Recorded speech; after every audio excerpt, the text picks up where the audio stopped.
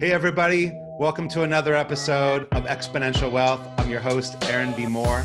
Today, we have a very special guest, Vikram Kalra of Benefit Consulting Group, based in Huntington Beach, California. Really excited for us to sit down and chat with Vikram today. Big value is going to be how are we reducing taxable income by using retirement plans? And we're going to talk about three different areas today.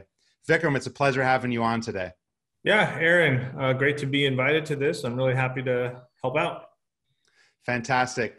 We have three areas that we typically like to cover in our podcast episodes here. First big one that we wanted to talk about was reducing taxable income for business owners. And that might be true also for individual employees.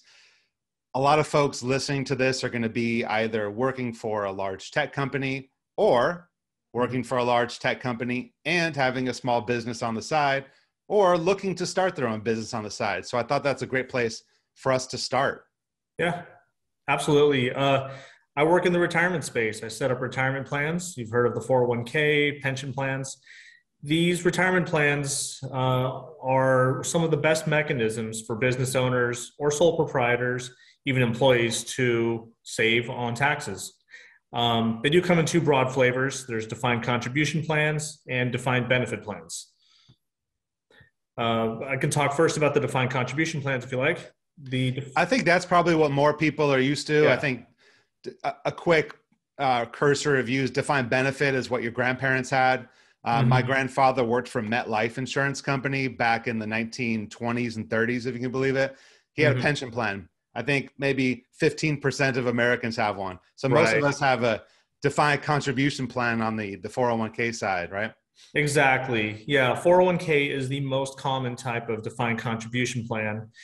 These are plans that a company will sponsor, they'll set it up, which gives the employees as well as the owner of the business, who is an employee, an opportunity to save on taxes, 401k through a payroll deferral. There's also room for employer contributions like a match. There's things like that.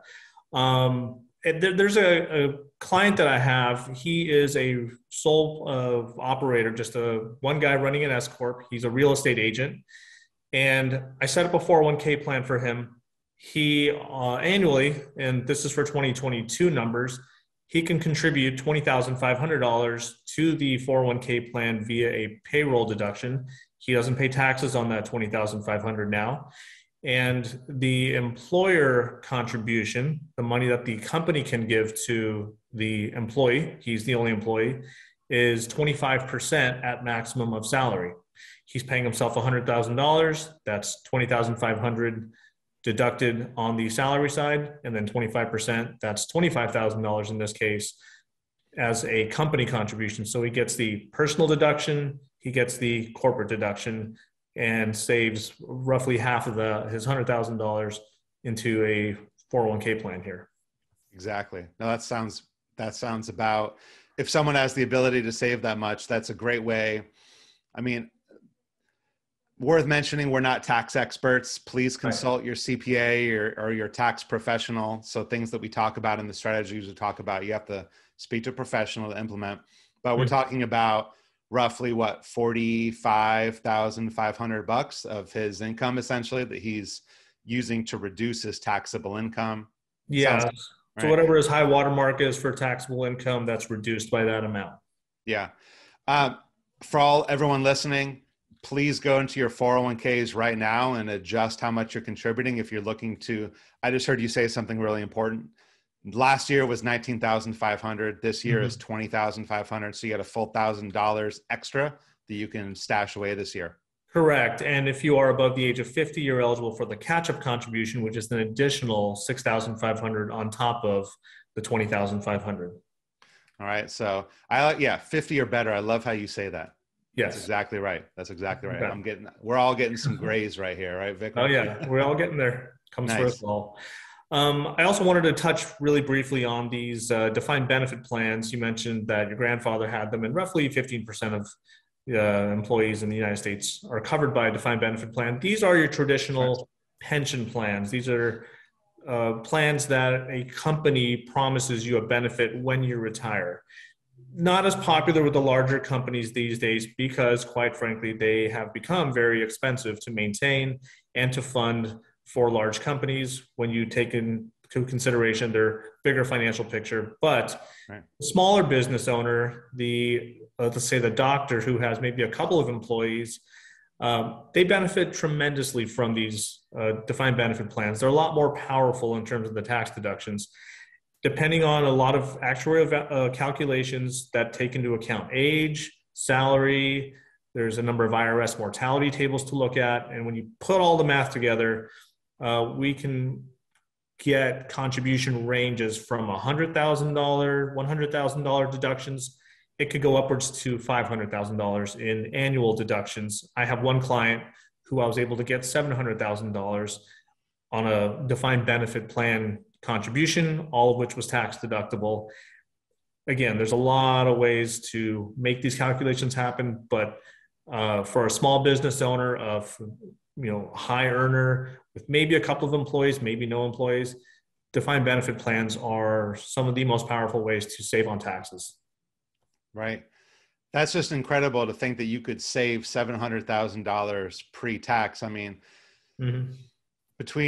we're based in California here, so it's about 10% at the state level taxes, maybe a little bit less than that. But then at the federal level, you're helping your clients drop from the highest level, right? I mean, 39 down to maybe 32, maybe 24 for reducing that level of income. That's really saving on taxable income in a year. Absolutely. And I mean, you can take a look at a company like a doctor's office who's got steady income, or maybe a litigator, an attorney who has a windfall in court, or maybe a client I have whose customers just suddenly got generous with their money and paid off everything in November, this windfall of money. Well, we have to see how can we let the business owner keep that and for themselves rather than pay half of it in taxes. That's right. Yeah, I think it's important to point out, right, that the strategies that we have that we're talking about today are really for and geared towards the business owner. Yeah, absolutely. Yeah. So I think that as listeners are considering launching their own business or have a side business, because I know people and we have clients that we're working with that are working for one of the major tech companies, but then do consulting, or they're working for a biotech company and they're doing consulting for their medical practice on the side. And they can earn a lot of money, like you said, not consistently, but as they complete projects. And it sounds like that's an additional way that they're able to take that income, reduce that income in that year, and make sure that they've got some money later on down the road when they're looking to step away from work. Definitely. And to even take that to the next level, we can customize these plans and be flexible so that we don't overshoot, don't undershoot. We can hit the sweet spot with our creative design process. Awesome. So, Vikram, let's transition to the next part. It's somewhat similar, but we were going to talk about employee benefits. And we talked about the 401k a little bit with your example with the realtor who was able to put that $20,000 to $500 in the 401k. But let's just focus right now on folks that aren't small business owners that are participating in their employer's retirement plans. What should they be looking out for, and what should be most important to them? What's their action step after today, after they're listening to us? Yeah, well, for the smaller businesses or the mid-sized businesses that sponsor a 401k plan for the benefit of the employees, it's a great way to retain employees, make sure that they don't jump ship to a competitor, which has a plan when your company does not.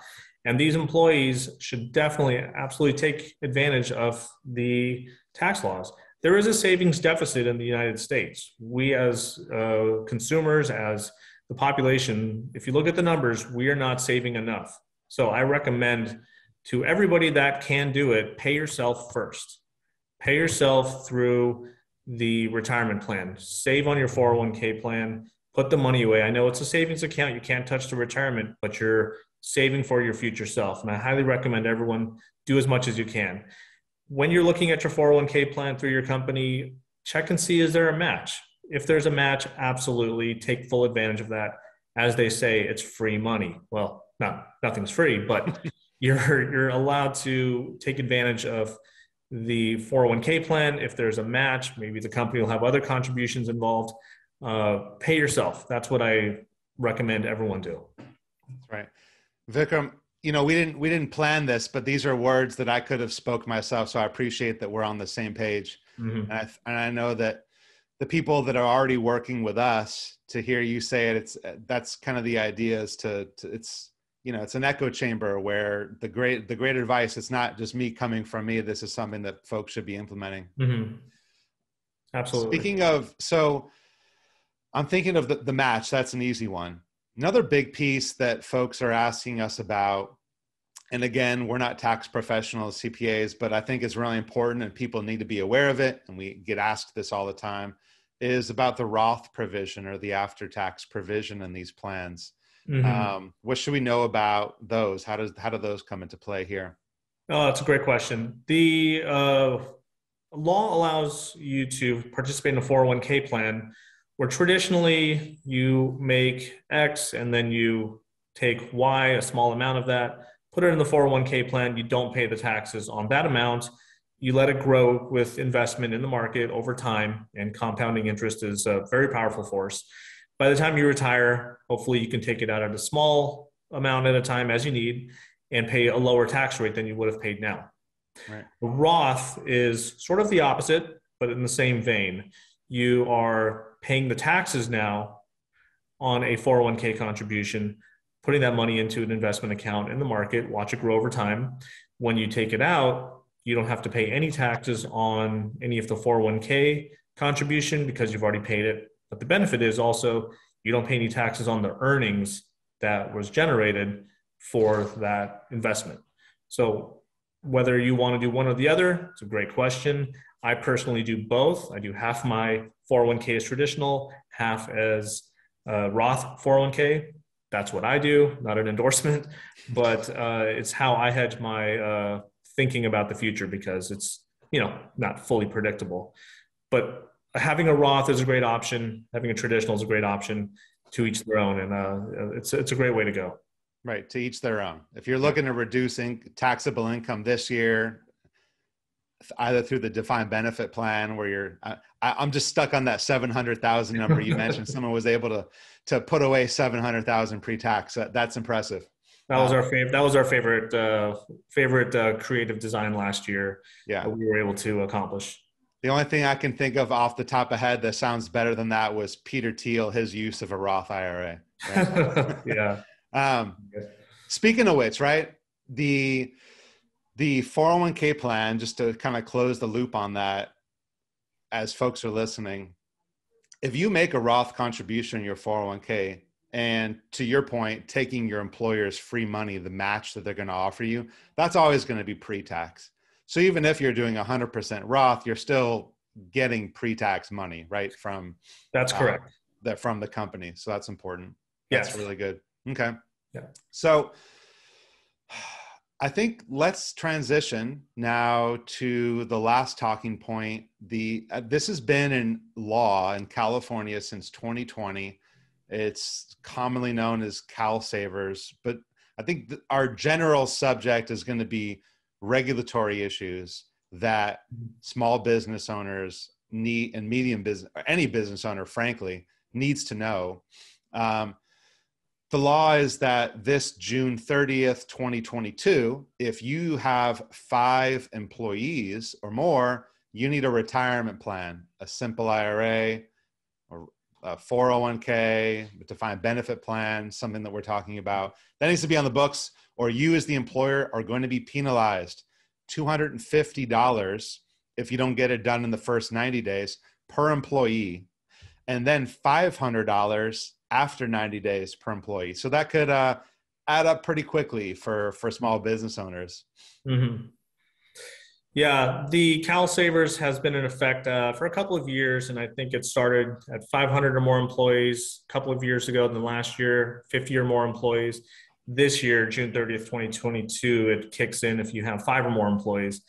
And business owners are starting to get letters. I have clients calling me saying, "Hey, I thought we're in compliance." And I said, the state government is sending out these letters to everybody. So I got your back. Don't worry about it. But I'm getting calls. In fact, I got one yesterday of a potential client who has 9 employees. They've been getting letters and they're now worried they're not going to be in compliance.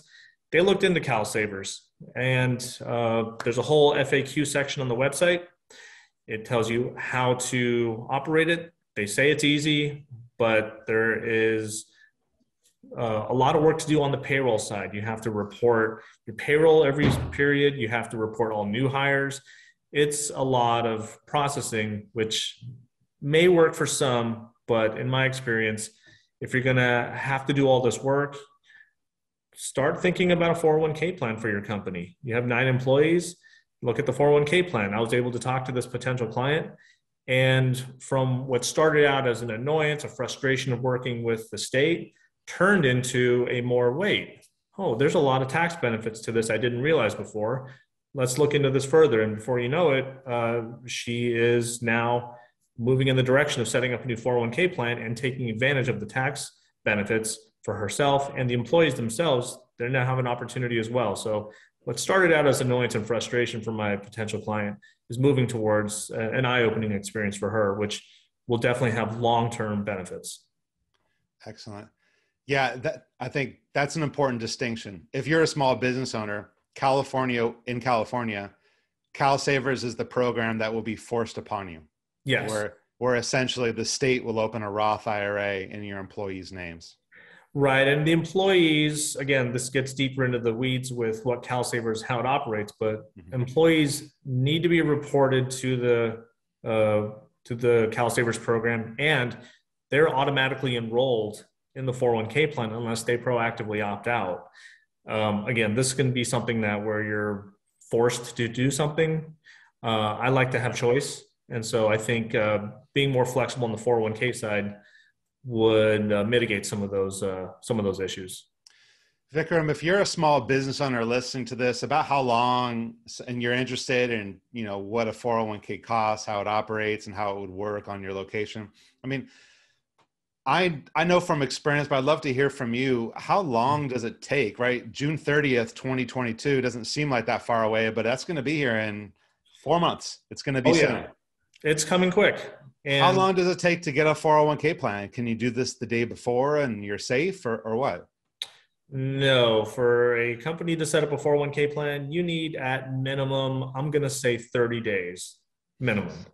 Usually when everything gets set up with all the couple of parties involved, it could be 45 days, maybe 60. Those conversations need to happen well before that as well. So right around now, maybe next month, you really need to have those conversations about, let's get this at least talked about, and then make a decision. Do we move towards CalSavers, or do we actually take advantage of a 401k plan, which is much more robust, as they'll see. Get those going now, because when it takes 45 days, 60 days to get set up, you'll be behind the 8 ball when July comes around and you have everything in place. You don't have everything in place. That's right. So I think that's our call to action. It's if you have a financial advisor, then you need to reach out to that person to start asking about what makes financial sense for you and your business. If you need a third-party administrator to help set up the plan, then you need to speak to your financial advisor and the third-party administrator, which is what Benefit Consulting Group does, your company. And that's how we're going to get this process started. Vikram, what's the best way for folks to, if they have a question about the content from today's podcast, what's the best way to reach you? There's a couple of ways. First is to check out our website real quick. It's www.pension-experts.com. And all the basic information is there about who we are, and some case studies are on there as well to get more education. But if someone wants to reach out to me directly, just my first name, Vikram, Vikram, at pension-experts.com. Excellent. Vikram, it's been a pleasure chopping it up with you today. Absolutely. Yeah. Aaron, it's great to talk to you as well. Yeah. Awesome. Well, we will talk to you soon. Have a wonderful day, a wonderful weekend. Yeah. Let's go help some clients too. Let's get it. All right. Have a wonderful day. Talk to you soon. All right. Thank you. Take care, Aaron. Bye-bye. Bye-bye. Today's guest, Vikram Kalra of Benefit Consulting Group, are not affiliated with LPL Financial nor SGC Financial. They have been guests of our show. The strategies that we've discussed today are going to be best implemented when you are working with a financial advisor, when you hire a third-party administrator, and you work with a professional that helps you determine which strategy is best for you. Thank you so much.